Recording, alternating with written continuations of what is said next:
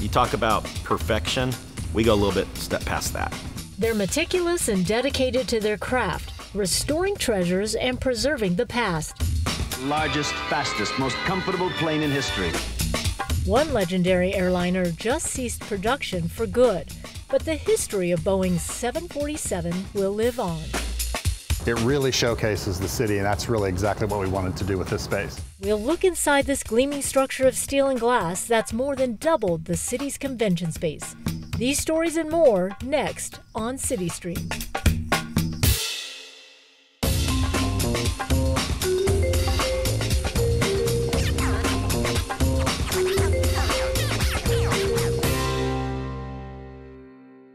Hello, I'm Mona Lee Locke. Welcome to CityStream from the Seattle Convention Center.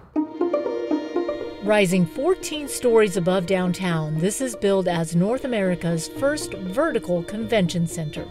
Its striking design of steel, glass, and wood is eye-catching, but the amenities inside are what's most impressive. Here are a few numbers that highlight this new $2 billion facility. It has more than 570,000 square feet of event space, more than doubling the capacity of the convention center when you factor in the original building. There's a 58,000 square foot ballroom, 62 meeting rooms, and 2 gigantic exhibit halls. One you can even drive a tractor trailer down to. We'll have much more on this new addition to the convention center just ahead. We begin with another storied building in Seattle that honors aviation, the Museum of Flight. It holds one of the largest air and space collections in the country. Many of the rare aircraft take months and in some cases years to restore. Producer Mark Fajo spoke to some of the unsung heroes who dedicate a significant portion of their lives to preserve living history.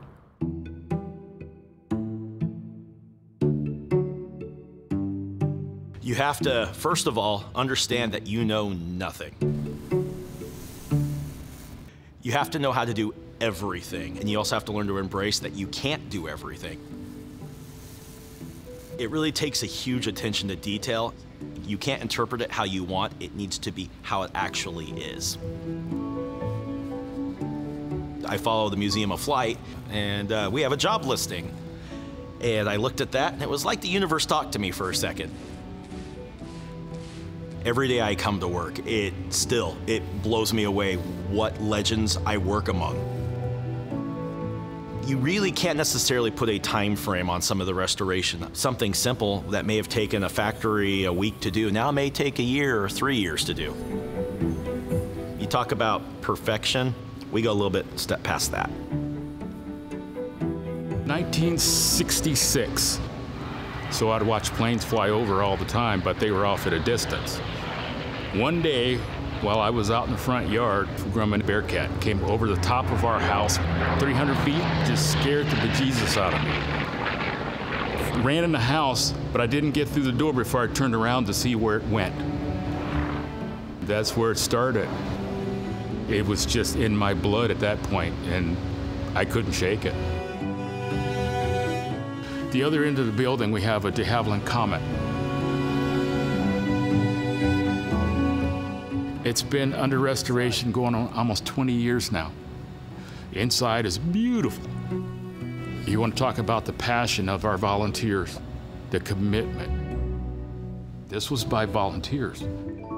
These guys were so dedicated to basically get this derelict machine back to condition. Is just blows my mind.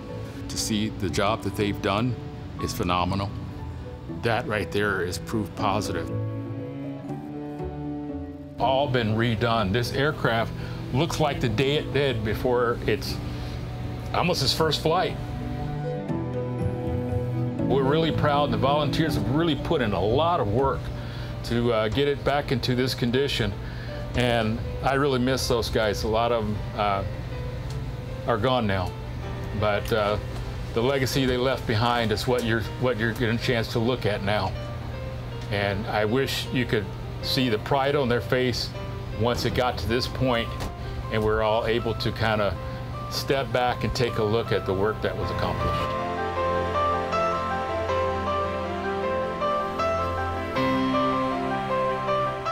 You have to be excited, and you have to be willing to work extremely hard, work sometimes harder than you ever have. You have to be able to go home with a sore back and sore feet, or a headache, or hands, but know that what you're doing, you're sacrificing for it, but you're sacrificing for a future that you're not going to get to see. What I'm doing right now, it's gonna outlive all of us. It's that dedication that the future generations can see and learn and understand the importance of our history and what it actually was, not a fictitious illusion of it or just a picture, the actual history. The amount of passion to be dedicated to this career is about the same passion as someone who believes in superheroes. It's like going to Disneyland for your first time, but you do it 5 days a week, 8 hours a day. If you ever get used to it, you should not be doing this career. Aviation gives people hope. And with hope, you can have a dream. And with a dream, you can do anything. I think every kid can understand the new bicycle in the window. You basically daydream about that thing. You may never get it, but that doesn't stop the passion. The pride that you get from seeing the outcome of a successful build and then to watch it go on out through the world is breathtaking. Almost indescribable. And just to be able to say, here to the next generation, next 2 or 3 or 4 generations, this is what it was like. And I think we all share that same desire to leave something behind that other people cannot try to identify. That's what I want to do. I want to do something for future kids, what aviation has done for me.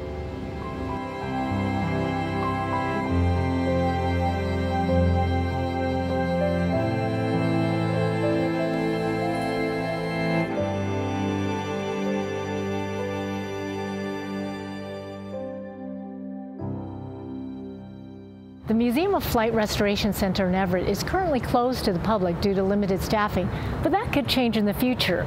If you'd like more information, go to museumofflight.org and click on the Exhibits and Events tab, then look for aircraft restoration. Next on CityStream, a mini tour of the stunning new convention space that has the industry buzzing.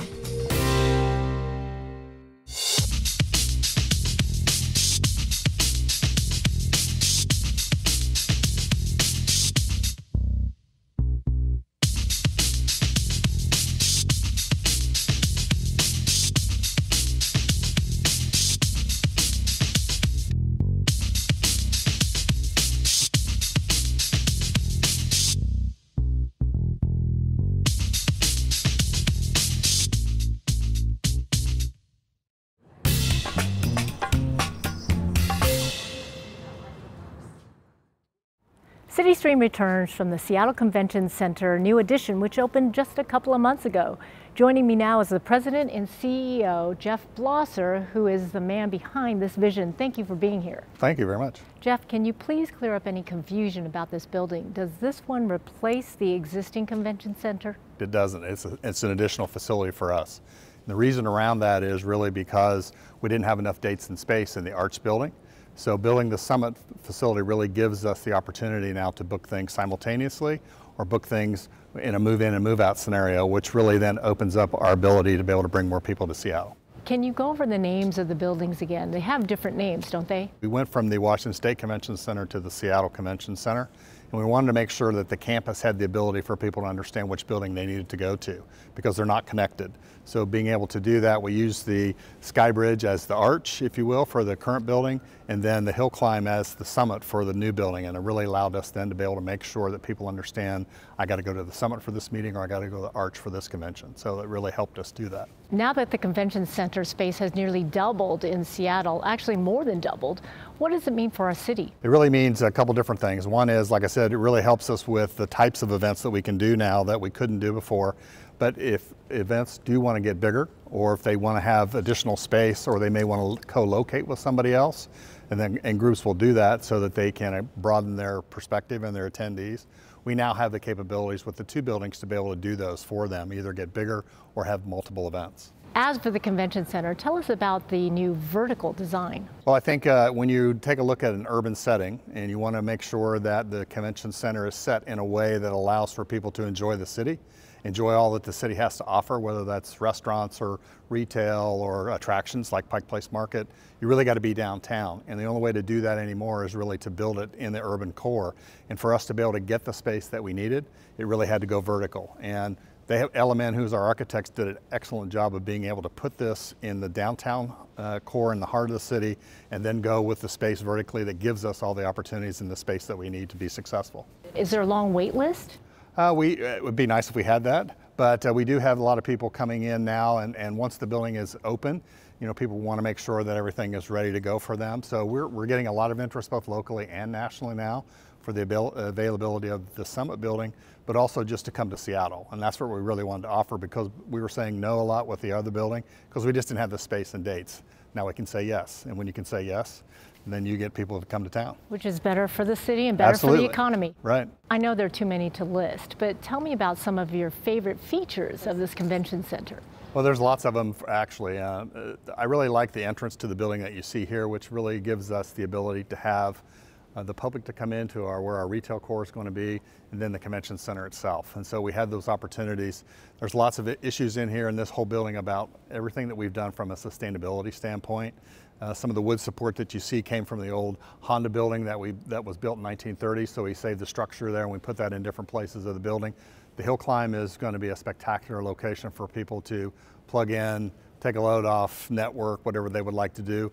The ballroom, which we'll see, is just spectacular, and I think those are the kinds of things that really make some sense for us in terms of what people will see in the building. Glass everywhere. Every corner of this building you can see a different location of downtown Seattle, which makes it very, very special and very, very different than most convention centers.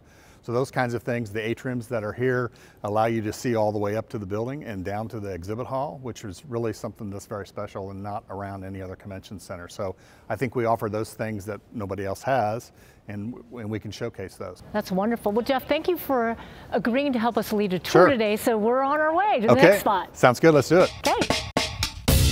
Also ahead, after a century of service, Boeing's famed 747 jumbo jet will no longer be produced. We'll look back as CityStream continues.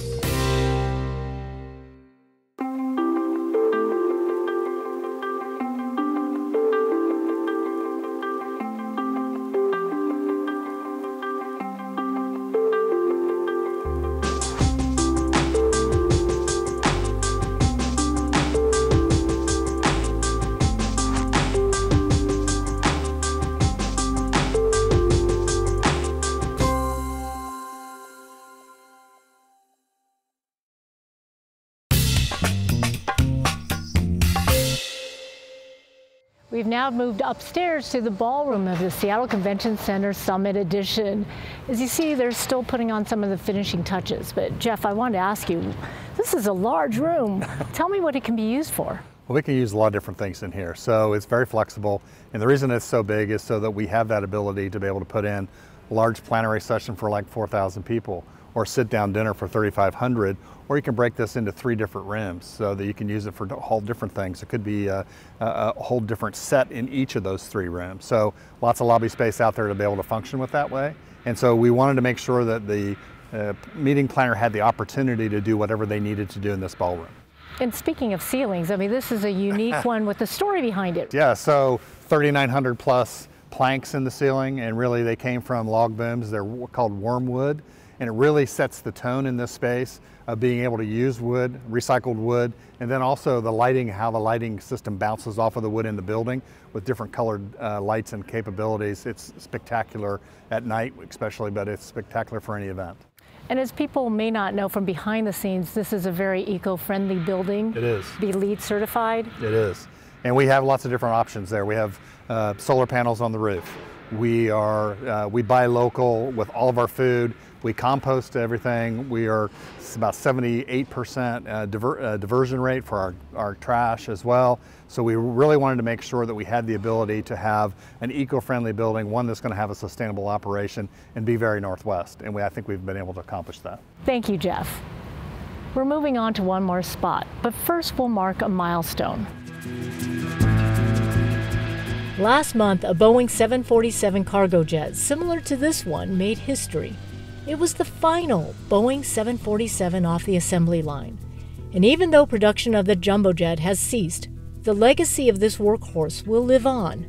Jenny Cunningham looks back on its 50-plus years as the queen of the skies. 1969.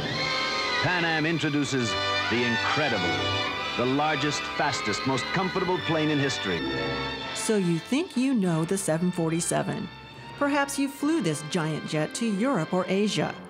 The coach lounge. If you're going where it's going, why fly any other airline? Maybe you had a martini in the groovy bar in the iconic Hump. But even if you are the President of the United States and spend nearly as many nights on this 747 as you do at home, you don't know the Queen of the Skies like these folks. There we go. A little more that way. In 1969, they made this happen. February 8, 1969. Jack Waddell, Chief Test Pilot, formally accepts the airplane. At Payne Field at that time, the place was covered with press. Co-pilot Brian Weigel. So I think the three of us all had one thought on our mind was, don't do anything wrong, don't, you know. Did you ever think in 1969 you'd be talking about that first flight in 2019? I didn't expect to be alive in 2019, but here I am. 50 years after test pilot Brian Weigel was one of 3 crew members who flew a 747 for the first time, We want to bring him down a little more, Gene. a celebration at Seattle's Museum of Flight, starring that plane, the City of Everett, the first one ever built, and starring The Incredibles. You're trying to do things that hadn't actually been done before on an airplane, the magnificence of which we'd never seen before. The Incredibles were a team of 50,000 engineers, mechanics, and pilots who built A factory, the world's largest, takes form. so they could create the world's biggest commercial airplane inside that factory. Machining and manufacturing. First designed to roll out 29 short months. Over the decades, 747 has gained the reputation as an old reliable. But the talk at this party about the birth of the jumbo jet was full of adventure and misadventure, like this incident with a test plane in Renton. Long plane, short runway, nobody hurt. And there are other stories you may not have heard.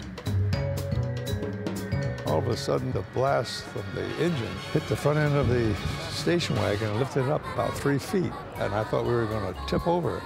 We lost all our gyro-operated functions in the cockpit. So one by one, my instruments went dead.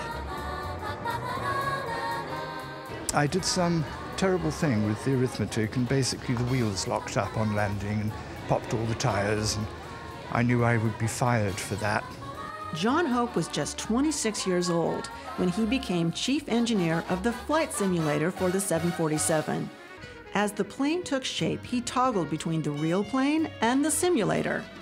One day he got some figures wrong. Remember, this is the analog age. And popped the tires on the real plane. When he wasn't fired, he used the incident to improve the simulator. I now had personal experience. When the tires burst, what does it feel like?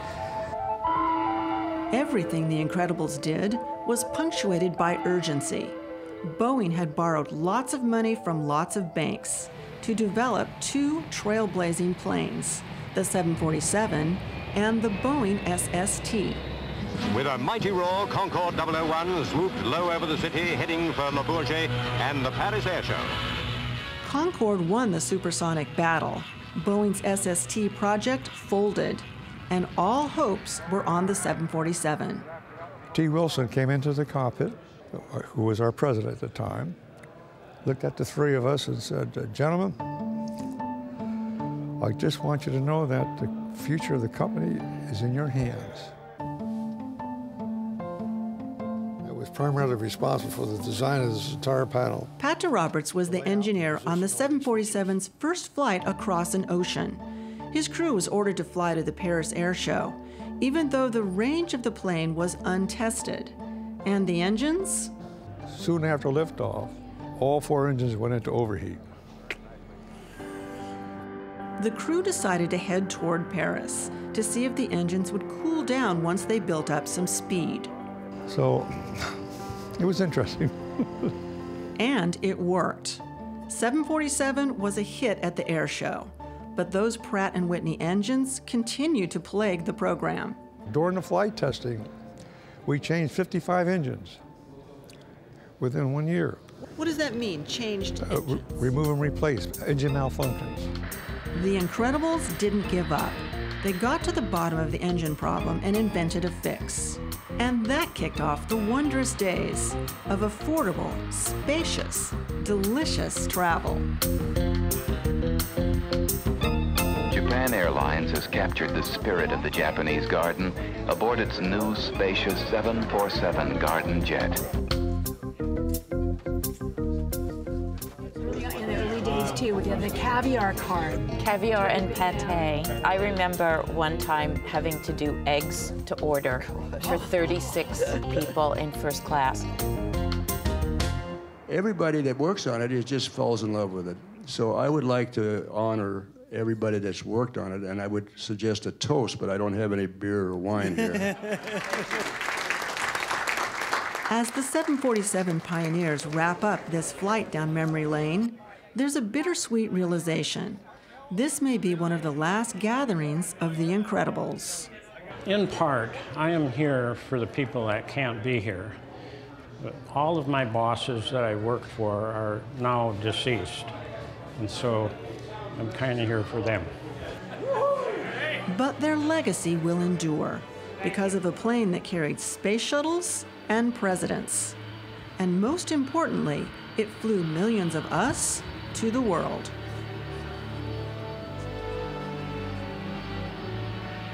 We made an airplane that actually changed world commerce history.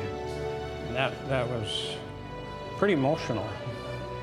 Next time you visit the Museum of Flight, spend some time with this first 747, and maybe, just maybe, you'll hear the voices of the Incredibles. I guess this sounds complacent or something, but that thing is just ridiculously easy to fly. It's just a pilot's dream. I enjoyed the excitement, which is a part of my heart to this very day. And an echo of that maiden flight half a century ago.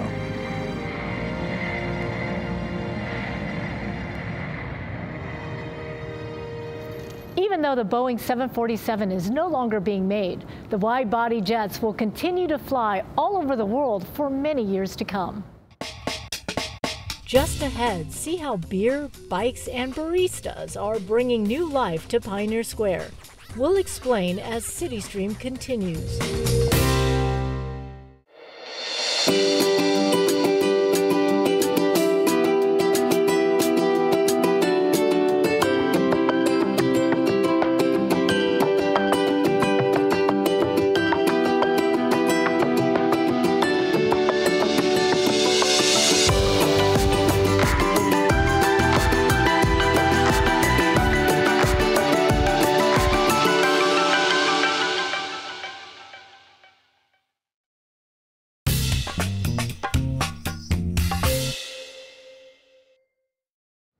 A transformative micro-district in Pioneer Square called Railspur is working to reinvigorate the neighborhood.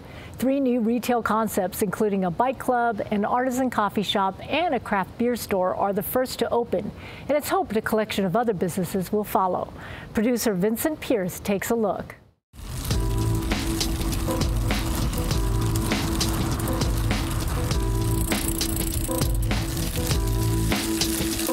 It's a great way to get around this town, especially commuting. It'll provide you less stress. Also, at the end of your day, it is a stress reliever because you get to get out and ride your bike on your way home, less pollution.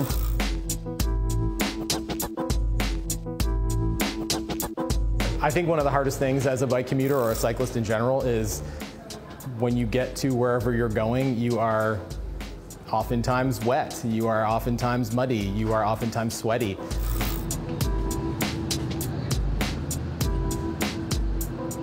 We have a membership program here with locker rooms, showers. You can ride your bike in, park your bike in safe bike storage downstairs, take a shower, get changed, head over to the office, and it'll be here waiting for you nice and clean, tuned up when you're ready to head back home.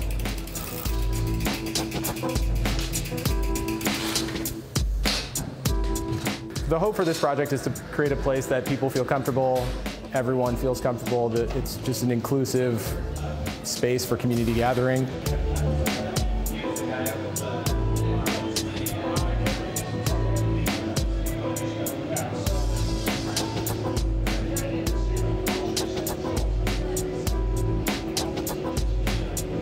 All the history here, the historic buildings, a beautiful neighborhood, everyone's riding in. Either in the morning or in the evening, you can kind of watch a steady stream of cyclists go by. It's kind of, I guess, the heart of Seattle. It's a pretty historic neighborhood, and it's nice to see it kind of reviving and coming back.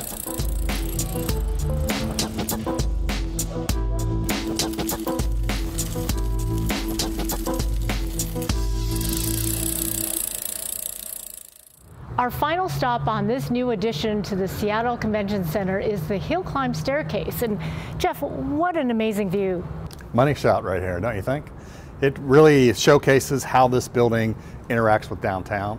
It also, this specific location here allows for people to come out from their meeting space and network, plug in if they want to, enjoy the sun like we have today. But it really was to make sure that people could get together and have this opportunity as well as the views. I mean, you can see all the way down to the bay. You can see First Hill and Capitol Hill here. It really showcases the city, and that's really exactly what we wanted to do with this space. And that's part of the reason for the name? It is. So you climb up to the summit and you get the best view in town. So we really wanted to showcase that, and then we called it that as well. Yeah, that's a great idea. Yeah. So you've had a lot of events here already, and you have a lot more coming through. Can you tell us about them? Sure, we had Comic-Con, which is everybody's favorite, where if you get a chance to see people here in costume, and the building really did really well with them.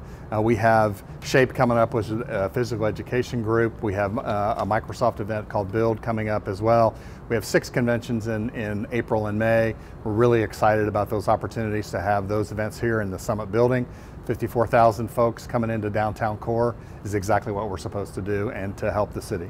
Yeah, and exactly. You're quoted as saying this could be a catalyst to help reinvigorate the entire downtown core. Why is that? Well, if we can put more people on the street and we can get more people to come to downtown, they activate the shops, they activate retail, they activate the hotels, and I think it really helps with the whole safety issue as well. So we want to do our part if we can with the city to make sure that we can bring people to downtown. Jeff Blosser, President and CEO of the Seattle Convention Center, I just want to thank you for helping give this tour and for being with us today. You're welcome. Action! We put together a new episode of Art Zone with Nancy Guppy every week to tell you about the incredible art that surrounds us all the time. That's art. That's art too.